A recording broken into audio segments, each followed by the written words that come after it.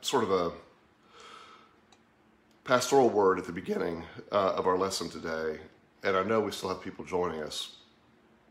I was speaking with a friend on the phone last night from church, who in this wonderful effort to call and check on everyone. Hi, Kristen. And as we talked, I was asking her how she and her family were doing. And she said, you know, most of the time I'm okay, but sometimes I'm not. And I think that is where so many of us find ourselves these days. The drain of this pandemic life and the uncertainty of it and all that's going on is a tremendous emotional,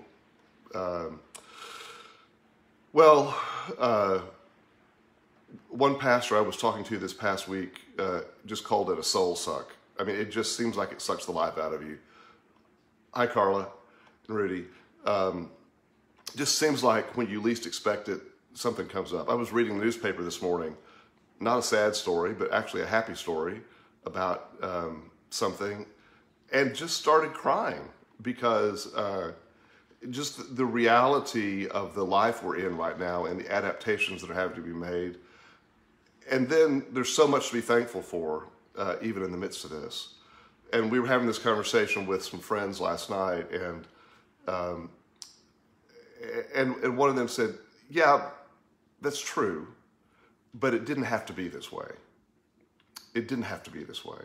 And I think we all have frustration that things have played out in a way that have maybe made things worse than they had to be, and continue to with this. And the difficulty we have had in America in adapting to all of this is, I think, equally frustrating. And so, if nothing else this morning, I just want to affirm that if you're feeling sad, if you feel frustrated, if you have bouts of up and down, you're not alone in that. I think most of us are there in some way or another, and we handle it in different ways, and we act out from it in different ways. Some of us stuff it in, some of us lash out, some of us hide. But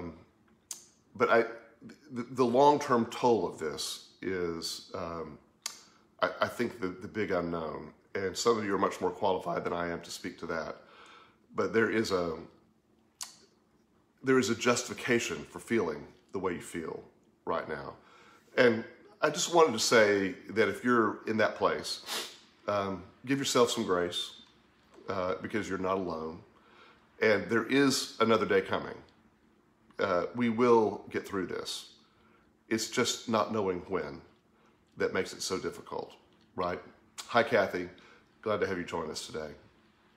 Well, I hope you're keeping up with all the church news. I'm not doing a great job of that myself now that I don't produce it, but I see some stuff now and then, and am grateful for that, and especially grateful that today in worship, the church is celebrating Jessica Capp's 20th anniversary on our staff. And Jessica's been an outstanding minister and colleague, and so gracious in her work with our senior adults. And I hope you'll say a word of congratulations to her.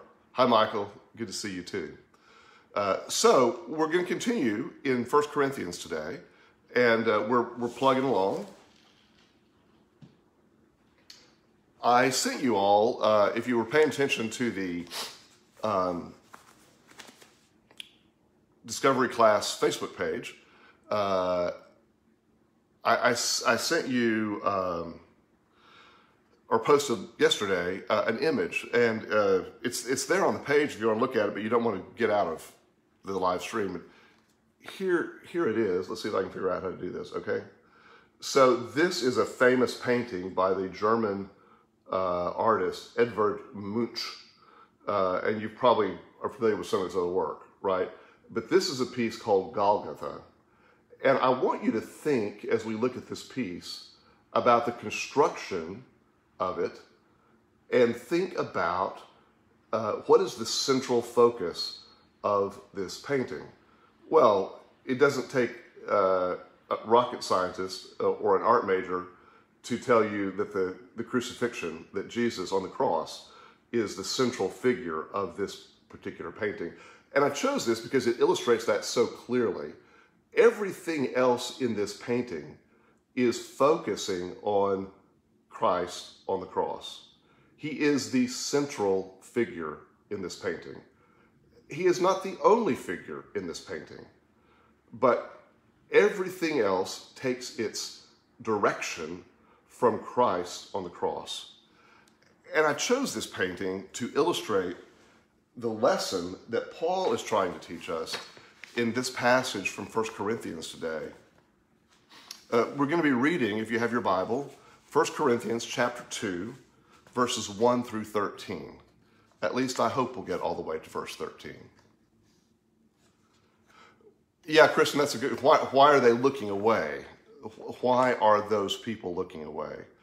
And I think that's a wonderful question about that particular piece. Certainly there are many others of the crucifixion where everyone's looking at the cross. My first hunch is that this is the shame, this is the derision, this is the horror, probably the latter as much as anything, that it's unbearable to see. And I think that makes Paul's lesson to us all the more important today. So we're picking up in 1 Corinthians chapter 2 at verse 1. When I came to you, brothers and sisters, I did not come proclaiming the mystery of God to you in lofty words or wisdom. For I decided to know nothing among you except Jesus Christ and him crucified. And I came to you in weakness and in fear and in much trembling. My speech and my proclamation were not with plausible words of wisdom, but with a demonstration of the Spirit and of power, so that your faith might rest not on human wisdom, but on the power of God. Well, this is just the preamble to the section we're looking at today, and it follows on everything we've talked about in chapter 1 leading up to this. Paul is painting a picture for us here. He's painting a picture for the Corinthians. And in doing that, he is telling us that in life's picture, Christ must be the central figure. And not just Christ, but in his view, Christ crucified must be. And we might pause and ask, okay, well, but why Christ crucified and not Christ resurrected? And this is one of the interesting things about church art in religious traditions. You go into almost any Catholic church in the world, and you're going to have a crucifix with a body on it, usually a bleeding heart. I mean, it's going to be pretty graphic.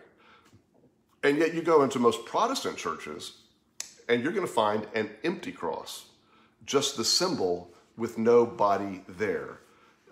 Because of our belief in the power of the resurrection. And what Paul seems to be saying here is, to the audience of the Christians in Corinth, he seems to be saying, we cannot take our eyes off Jesus crucified, because that is the scandal that sets this whole thing up. Yes, we're going to talk about Christ resurrected. And yes, Paul does that a lot. But the central image you cannot forget that set this in motion is the crucifixion. And I think, as in so many things, there are two kinds of Christians in the world. There are those who want to skip past crucifixion and get to resurrection. And there are those who also sort of like to linger on crucifixion and not so eager to get to resurrection because, whatever. And we see this play out a lot in our own view of theology. We see it play out during the Easter season every year when so many Christians just want to skip through all of the pain of Holy Week and go straight to Easter 3 weeks in advance. And then there are those of us saying, but wait a minute, you can't have the resurrection without the crucifixion. And so here's Paul chiming in on this. Throughout all of his writings, Paul emphasizes a contrast between weak and strong. And this passage is another example of that. Another place we can see this is in 2 Corinthians 4:7, where he says, we have this treasure in earthen vessels or jars of clay. And also in 2 Corinthians 12:9 and 10, where he says, but he said to me, my grace is sufficient for you, for power is made perfect in weakness. So I will boast all the more gladly of my weaknesses, so that the power of Christ may dwell in me. Therefore, I am content with weakness, insults, hardships, persecutions, and calamities for the sake of Christ. For whenever I am weak, then I am strong. This is an ongoing theme in Paul's writings that we see here, and he's portraying himself as coming in weakness to proclaim the message of Christ. Now, on the one hand, and we'll say more about this in a moment, don't be fooled by Paul's claim that he does not have lofty words or wisdom. What he's doing here is trying to set up a contrast to the power of the cross. But he's also following a common rhetorical device of this era where, hi Shannon and John Eric, he's also following a common rhetorical device of this era where those who are good orators will tell you they are not, in order to, it was good form, is I think the best thing to say. It was polite. It was the polite thing to do. And we know, though, that Paul clearly had persuasion, because we saw this in his previous life as a tormentor of Jesus and the followers of Jesus. And it was we see it throughout the rest of the New Testament, where he has the ability to sway people. So this is more than false humility here. He's not putting on in this regard. His primary objective, and this is the important point, is to point to Christ, not to himself. He wants to remove any attention that could fall on him. The point is that the Christians in Corinth were not convinced to follow Jesus by a show, by a production, by theatrics, but they were convinced by the message of the cross. And there's so much application here for churches today that are built around production values. What is it that drew you to Christ? And what is it that keeps you following Christ? Do you go for the show, or do you go for the message? And this is one of the great dilemmas of modern Christianity, as so much of the church has become a production more than content.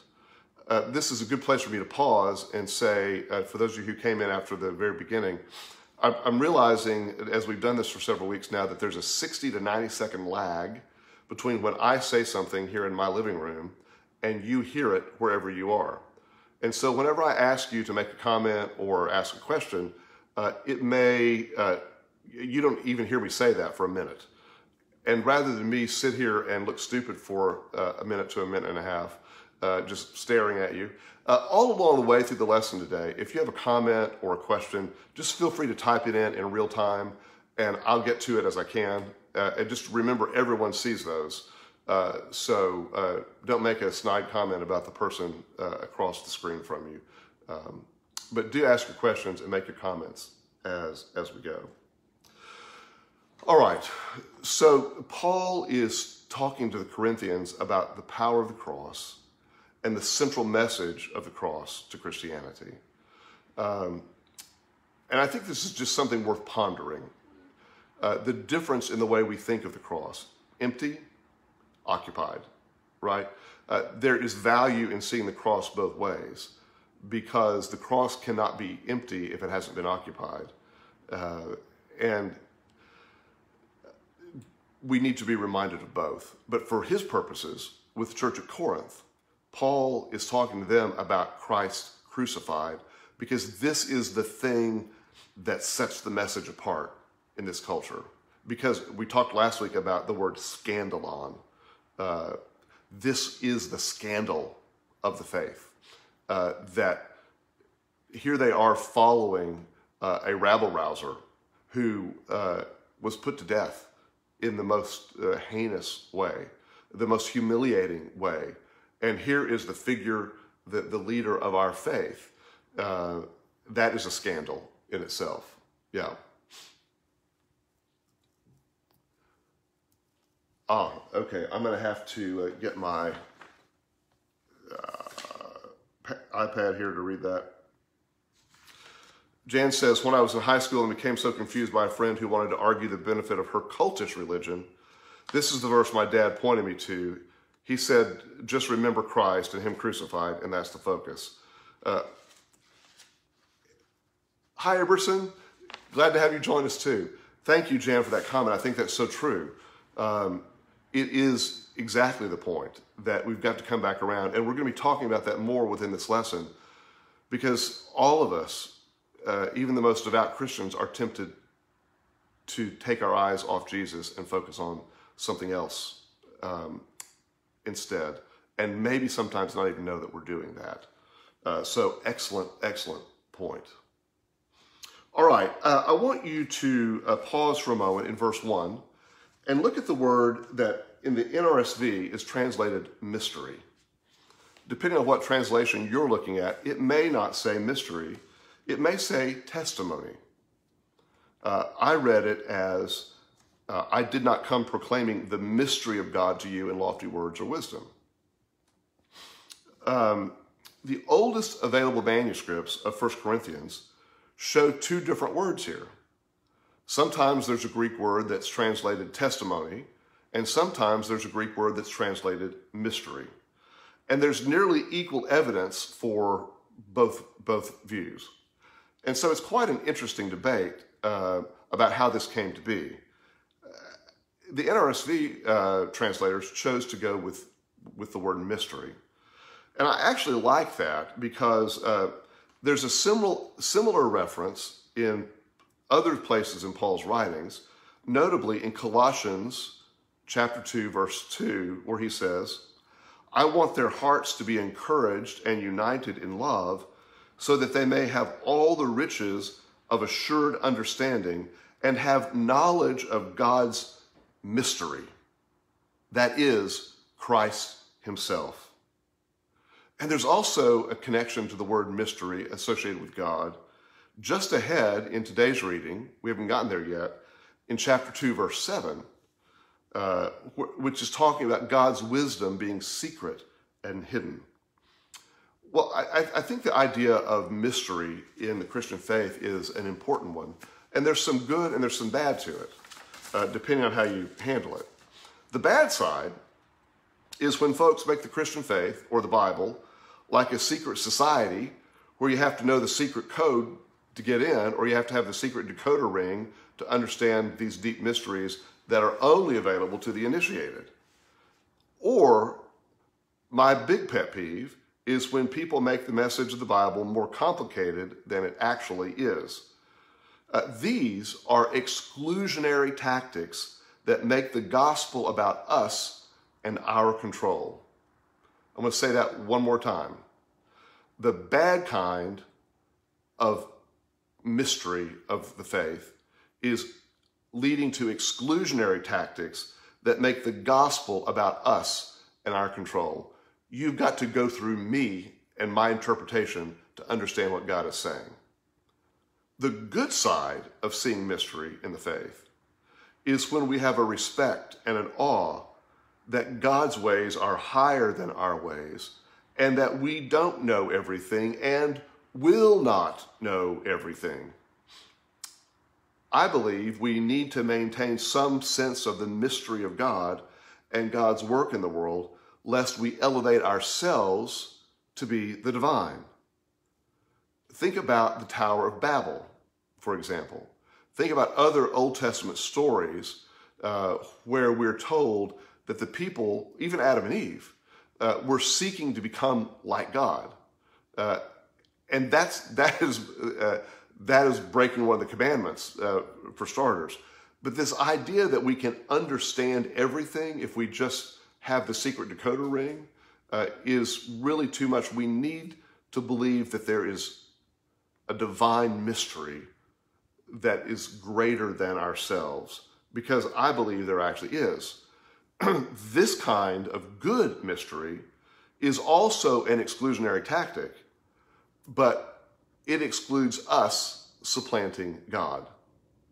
Whereas a bad use of mystery excludes other people by our doing, a good use of mystery excludes us, ourselves, from taking the very place of God.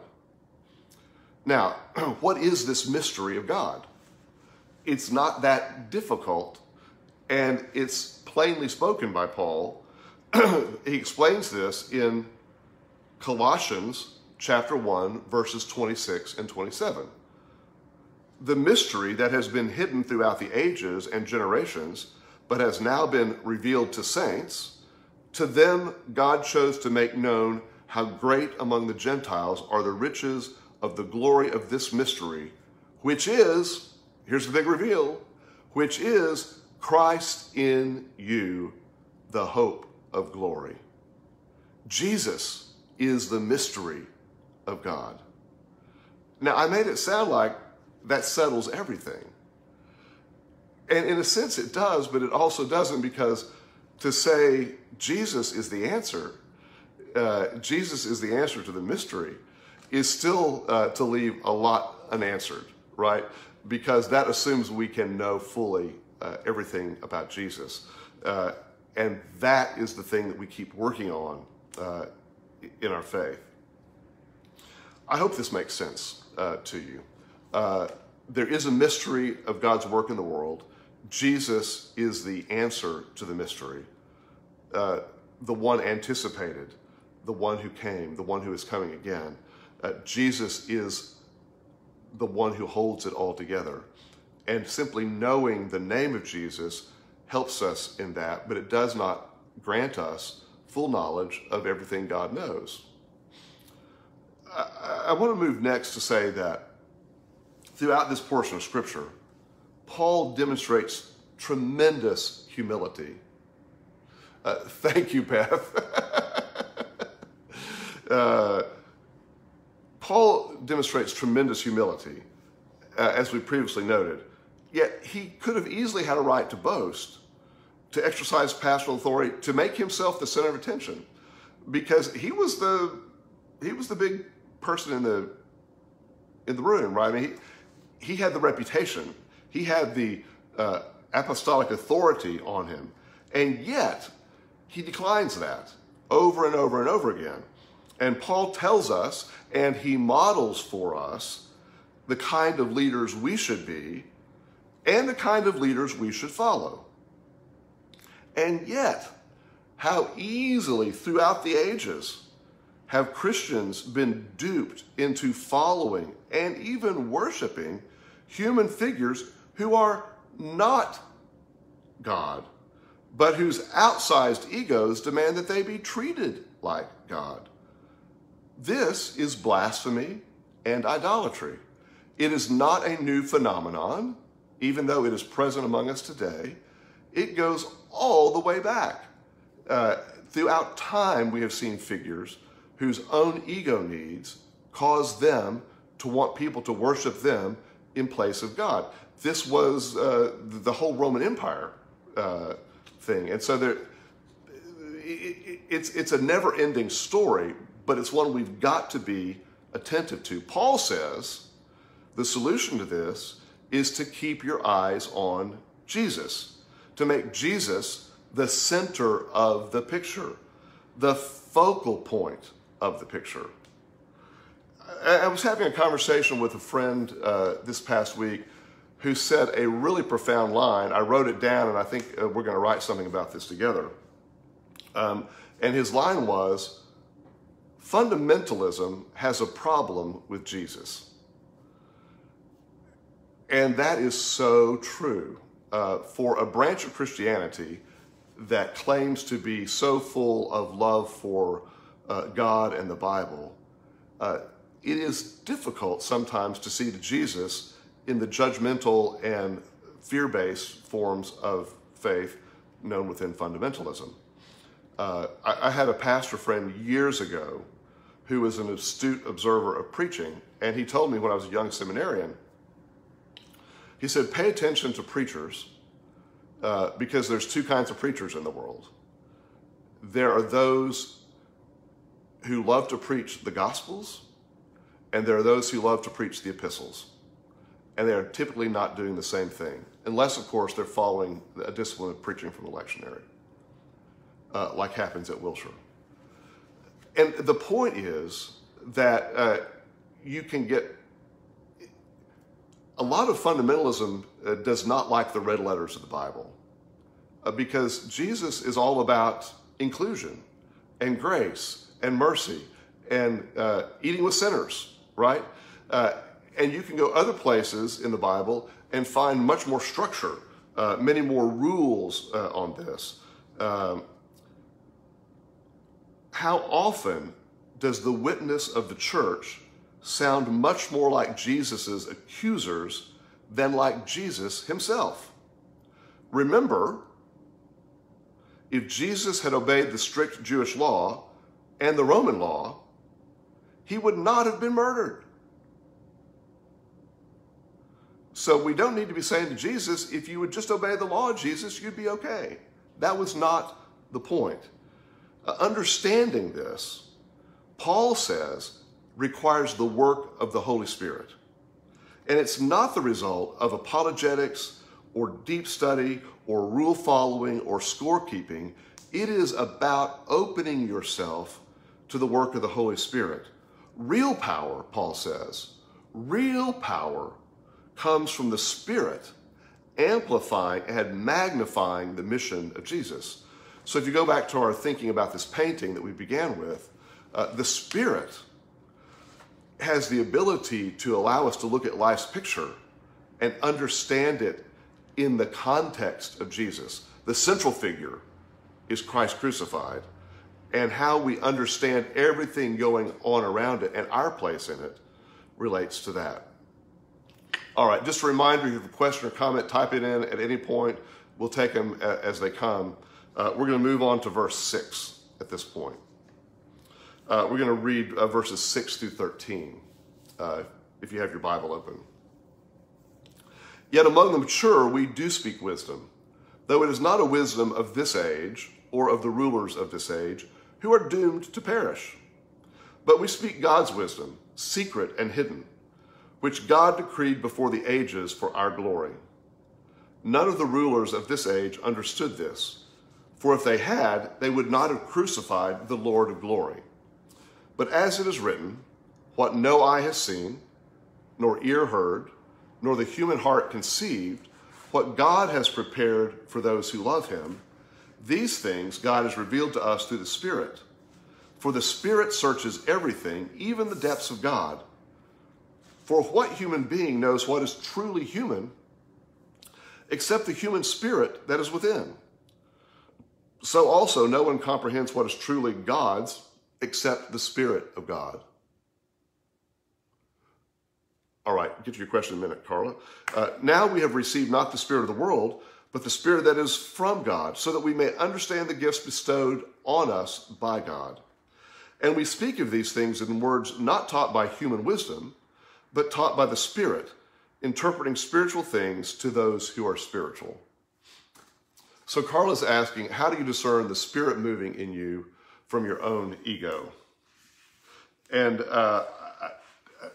with all deference to Susan Leonard, I'd say probably therapy is a good place to start on that.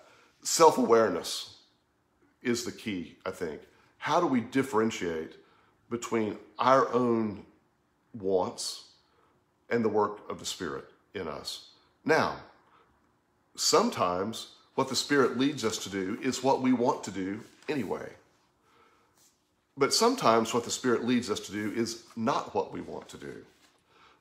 It's what we're afraid to do. And this is the challenge. And it takes, I think, prayer and discernment. But above all within that, I think it takes the ability to have critical thinking, which seems to be in short supply these days, and to set aside your own interests and to think, if I am open to God's Spirit, what is God saying to me?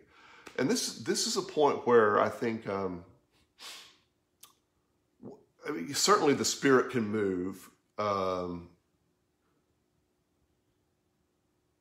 through Zoom and through where we are in our homes. But I think one of the things we're losing right now is the ability to be in holy places where there is a palpable spirit of an assembled group. Because how often have you found answers sitting in a Sunday school class or in the sanctuary or praying in a space that seems to be sacred? And not to say that home cannot be, right? And I think God can speak to us anywhere. But we may be less focused in that. And I think you raise a really wonderful question about that, Carla. And let me read Linda's comment. Right. Linda, we're so desperate to know God that we're willing to fall for someone who sets himself up as God. Yes. And, this goes back to what I said a little bit earlier about throughout time, there have been, and there will continue to be, people whose egos are so grand that they demand and need that we worship them instead of God.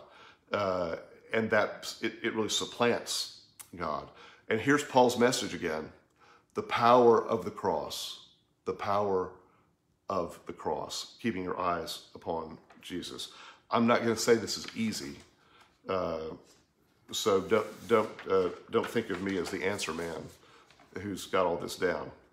So in this passage we just read, Paul is back to riffing on this word wisdom, which we talked about last week, and I don't want to rehash all that.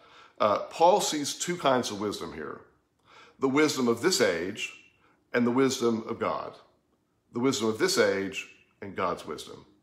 Now, the wisdom of this age, in Paul's view, is the thirst for political power and control over people, the elevation of self and self-interest, the clawing over other people to get to the top, to appear to be a winner. And we see this play out in so many ways that it becomes all obsessive with people we know and people we observe all around. This is a very easily observed phenomenon. That is the wisdom of this age. God's wisdom is, and you probably guessed it by now, the way of Jesus. None of the rulers of this age understood this, Paul says, or they would not have crucified the King of Glory. This is a wonderful statement. And he's actually giving them some credit, those who put Jesus to death. Because what he's saying is, if they had understood this, they would not have done what they did. Whereas I think we want to say they refused to understand what they should have understood. And Paul is simply saying their actions were driven because they did not understand. And here we are back to the crucified Christ as the central figure. When we refuse to see the wisdom of the person and the work and the model of Jesus, we join the crucifixion crowd, wanting to arrest Jesus for not obeying the law, for not being quiet, for not getting along, for not doing what he was told, for not submitting to the rulers of this age. When we refuse to see the wisdom of the person and work of Jesus, we join the crucifixion crowd. Paul says the crucifixion, Christ crucified, must be the filter or the lens through which we see all of life's painting. If your perspective draws you to anything other than Jesus as the central figure, your perspective is skewed. This made me think of the fact that there was some wisdom in this old, y'all remember the WWJD bracelet phenomenon of some years ago? I think most of y'all are old enough to remember this. The little bracelet that you could get, it was a daily reminder in your actions to ask this question: what would Jesus do, before you responded. The problem, I think, is that a lot of folks who wore the bracelet and bore the bumper sticker on their cars didn't understand what Jesus did or what Jesus would have done.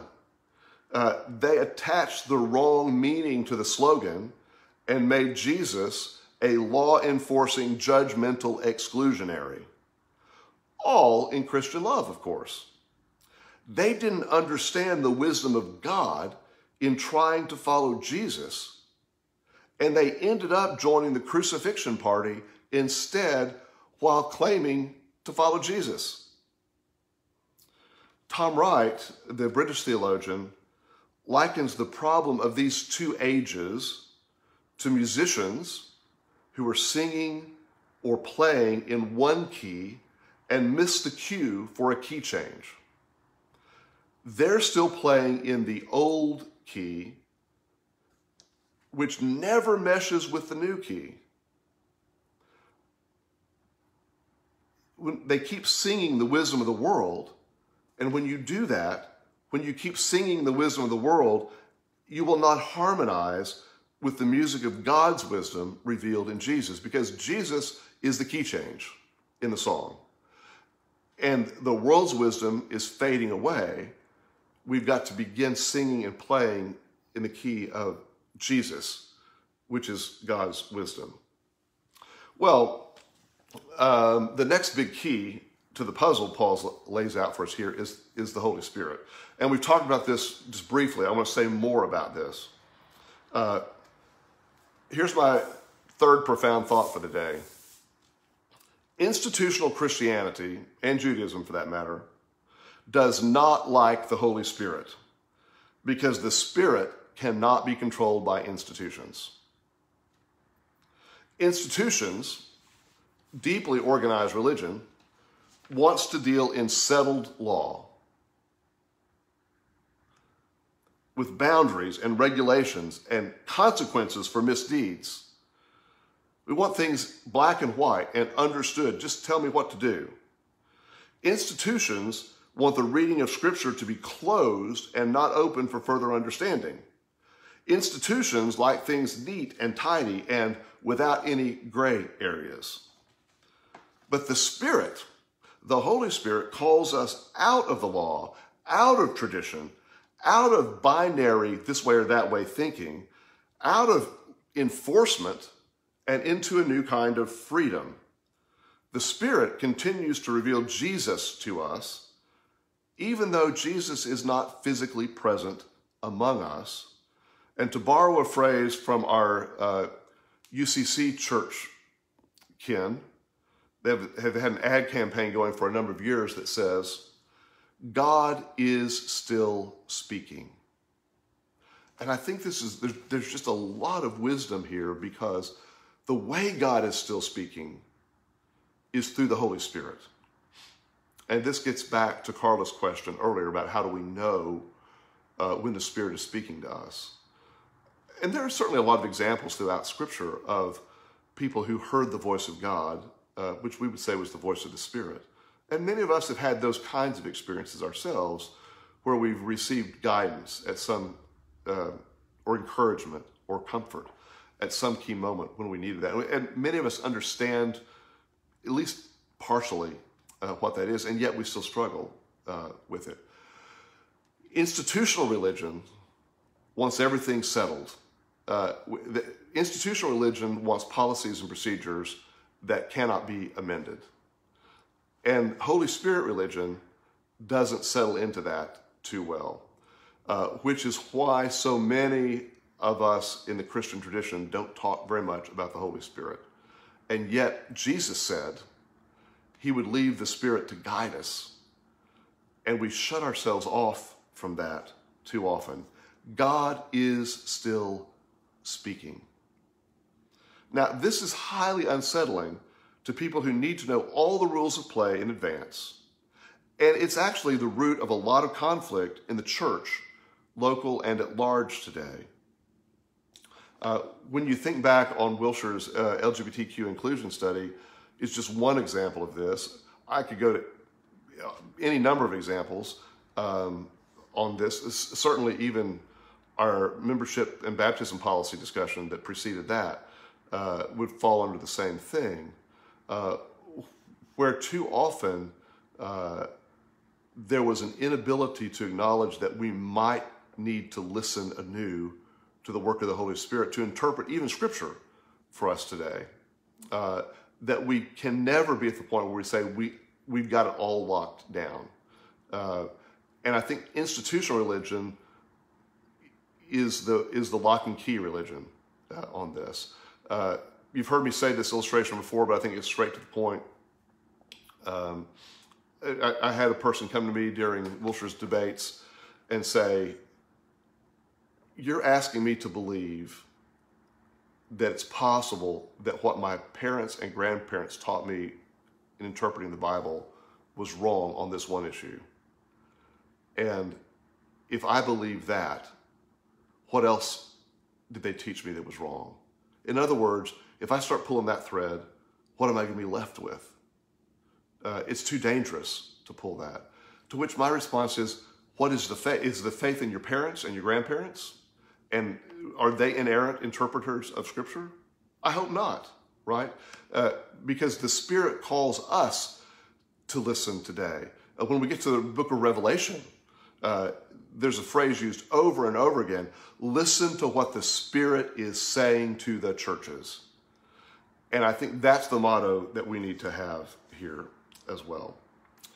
Okay, Paul here is talking about a kind of spiritual maturity that doesn't have to do with how much of the Bible you have memorized, but how much of the work of Jesus you embody, guided by the Spirit. What Paul is going to be saying to the Corinthians throughout this book is, here is the ideal of the way you ought to live, and here is where you are. Look at the gap. One commentator I read, like a choral who needs to get the singers to raise their pitch because they're singing flat. And so what he or she may do is actually give them a pitch that's a little higher than where they need to be, just in order to come up to where they need to be. And there are times when we read Paul and we say, what he's asking is impossible. I can't sing that high.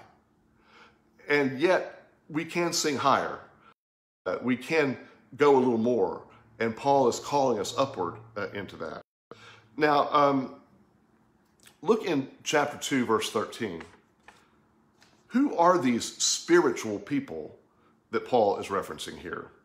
He says only spiritual people understand spiritual things. Paul teaches elsewhere that all believers have received the Holy Spirit. So we cannot make a case for the kind of Pentecostal theology of a second baptism in the Holy Spirit. What Paul seems to be talking about here is those who open themselves to the work of the Spirit, to be guided by the Spirit. Spiritual people are open to and guided by the work of the Spirit. And Paul, throughout this letter, is going to be encouraging the Corinthians to open their hearts, to allow the Spirit of God to lead them through their conflict, through their trouble, and they're going to struggle with this. So we're not alone in this. I have a couple of takeaways that I want to summarize from today's lesson, but let me remind you, if you have comments or questions, please keep typing those in, and we will address those as we come. So just put them in as you would like. Thanks for all of you who've been doing that along the way. So from my perspective, what are the big takeaways from today's lesson? Number one, keep Jesus in the center. It's not enough to keep Jesus first, as an old, this is ironic for this week, Jerry Falwell Sr. slogan said. I was reminded when I was typing this up last night that when I was a kid, y'all are going to just die laughing at this. Raised in a very conservative Baptist home in Oklahoma, I used to listen to Jerry Falwell Sr. on the radio in my room. And he had this big campaign, Jesus First. And you could write in and get a Jesus First plastic pen, which I did. And you're supposed to wear it, to indicate. It's sort of a precursor to WWJD. And I was thinking about this slogan, Jesus First. And I think that's insufficient in a way. What matters is the kind of Jesus you put in first place. I've heard a lot of people saying their life order is Jesus first, others second, and yourself third. Okay, that's nice. Joy. I want to know what kind of Jesus you're putting first. Which version of Jesus are you putting first? Be sure it's the real Jesus and not the self-made Jesus. And it's not just to make Jesus first, but instead to make Jesus center, the focus of the painting of our lives. There is a difference there. Second, I think Paul is telling us in today's lesson that we've got to be open to the work of the Spirit. The way of this world is passing, and the way of God's new world is breaking in. The Spirit is our guide and our translator to help us make that journey, to make that transition. And the Spirit may speak, and we may not listen. And boy, is that hard. To be quiet enough sometimes, to set aside our own agenda enough, to realize that we could have misunderstood something, to acknowledge that our view might be wrong, to think about things in a new way. This is what the Spirit continually calls us to do, which is why so many of us don't like to think about the Holy Spirit. But Paul here is an advocate for the work of the Spirit in our lives. And I think that is important for us today. All right, Charlene says she attended 8:30 church and it was good, and it goes along with the lesson today. Thank you for that good just a reminder, the worship service is now available anytime on Sunday after 8:30. And it's good to be with you all. Please send me a note if there's anything you'd like me to know along the way. I sure do miss seeing all of you. And thank you to Charlene for keeping us up to date with so many things that are going on. Please let us know of the needs that you have. All right, Linda has a comment here. When it goes over, I got to get my iPad out. Thank you, Linda. Yeah, very good. And Dave, I saw your comment earlier too. Yeah. Okay, let's pray together. Lord, hear our prayers and hear our confessions that we are frail children of dust and earthen vessels. We want to be filled with your treasure and your glory, and we pray that you would help us. Help us to keep our eyes upon Jesus and to be open to the work of the Spirit in our lives, around and through us, even in these difficult days. We pray for each member of our class who's struggling in different ways today. We pray for Jan in particular, and your strength and your healing for her. Hear our prayers, Lord, through Jesus Christ. Amen.